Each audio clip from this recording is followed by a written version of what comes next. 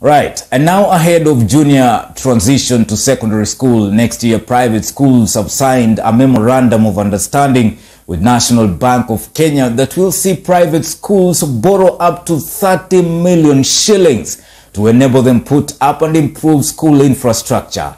National Bank Managing Director Peter Kioko said the subsidized loan facility will be capped at 11% interest rate on its part.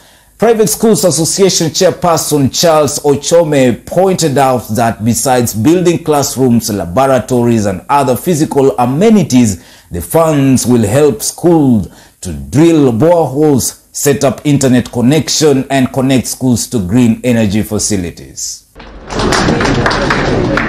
NBK has put aside financing to support this program to the tune of 2 billion shillings to be able to support these schools and this program. We've also managed to engage some of our partners, and they have extended some discounts, especially on the coding side for the schools that sign up. That the establishment of the AFPET schools, the low-cost private schools in this country, at some point they were forgotten by the stakeholders in education.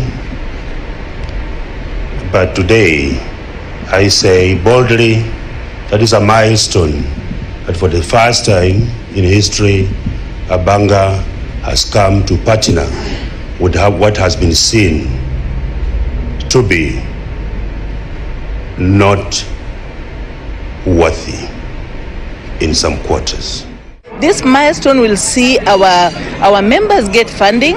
We shall be able to assist our members to build new schools, to improve the existing school, and also expand the infrastructure within their institutions. This particular funding will only be particularly to members of Kenya Private School Association who shall benefit from the same for the purposes of infrastructure development, be it boreholes, be it buildings, be it laboratories, and even expansion of classrooms. We are trying to address the CBC in terms of infrastructure, in terms of clean energy, in terms of water and sanitation. So this facility is supposed to help our members. It's subsidized because of other partners who came in to make it subsidized to at 11% instead of the current interest rate of 16 or 15%. So that's what we have done here. So all our members are free to go to National Bank and be able to get this money.